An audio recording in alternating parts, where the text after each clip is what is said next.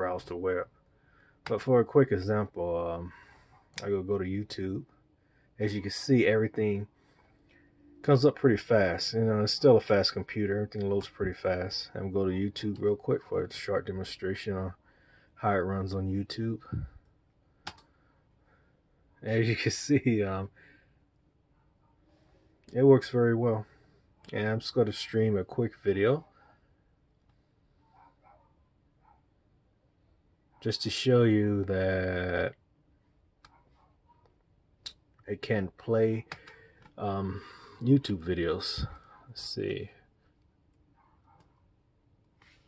Let's just do a quick trailer.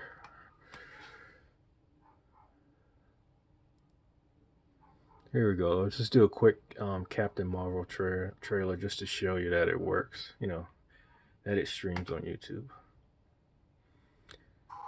There we go. And let's see what.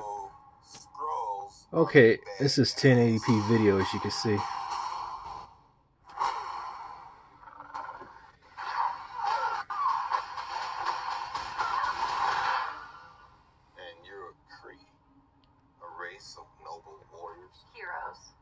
Noble warrior heroes.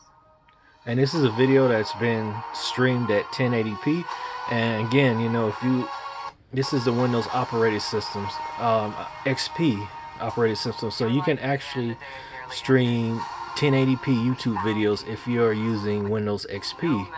But if you go to Windows 7, you won't be able to stream it. You'll only be able to stream 480p video. As I said in the description, in my eBay description, I actually listed that. So YouTube basically just works better with Windows XP because it's a lot lighter operating system.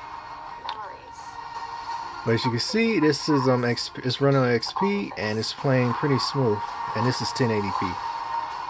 But if you were to put Windows 7 on this, it's not going to play 1080p, and it's going to struggle to play 720p. You can only play like 480 if you put Windows 7 on this. But right now it's running XP, and you can see it works great with 1080p.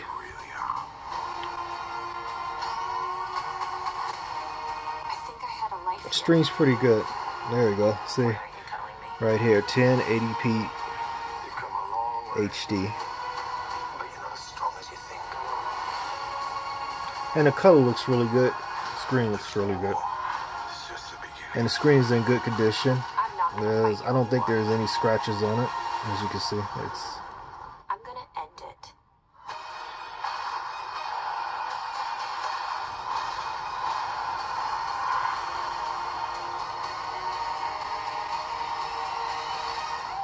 Aren't you the cutest little thing? Aren't you cute? And what's your name, huh? Fury. I'll be back.